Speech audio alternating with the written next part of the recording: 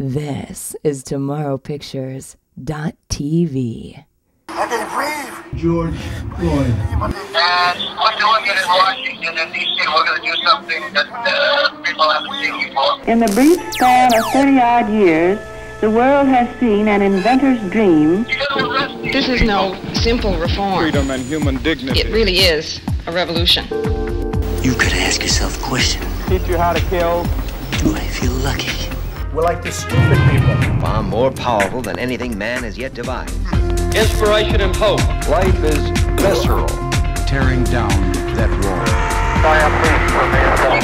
Because we had stupid politicians doing stupid things. Let's get this straight. The United States. Preeminently the time to speak the truth. Nobody's life. Boldly, frankly, and boldly. Stupid.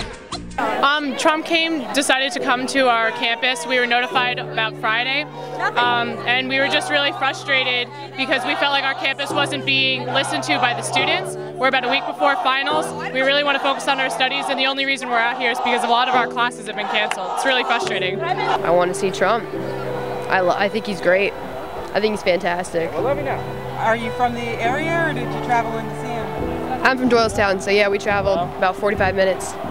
Great. Are you a university student, or?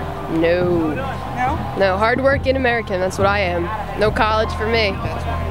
Yep. How do you feel about some of his policies? Are there any particular policies that you feel strongly about one way or the other? No. I think everything he says is just great. I think he's smart. I think he knows what he's doing, and he's got balls. I think he's really going to help us. What do you think we really need help with? What would you like to see fixed? The illegals should go. He's not racist because he just wants them. They're illegals. Like, he doesn't want them to be gone forever. He just wants them to come back into the country legally. Well, like, who wouldn't agree with that? Why would you want people illegally here? Like, it just makes no sense. Do you think it's just particularly Mexicans, or is it a variety of different illegals here? Variety. It's not just Mexicans, it's just illegals. Just the Muslims, Mexicans, all of them. Do you think that the biggest issue with that is taking the jobs away? It's part of it.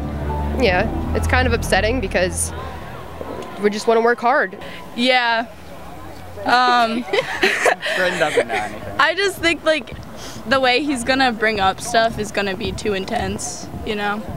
See, he's gonna like get us in trouble with all these countries that we're allies with, and then everyone's gonna hate us and everyone's gonna attack us.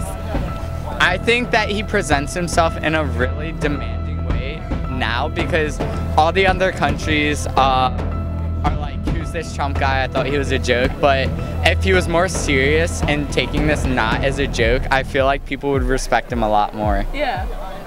Tonight we'd like to say special thanks. We don't have much time to thank everybody, and especially to our friends in the business and to our wonderful friends here and all of you out there for your great loyalty. Justice will be served.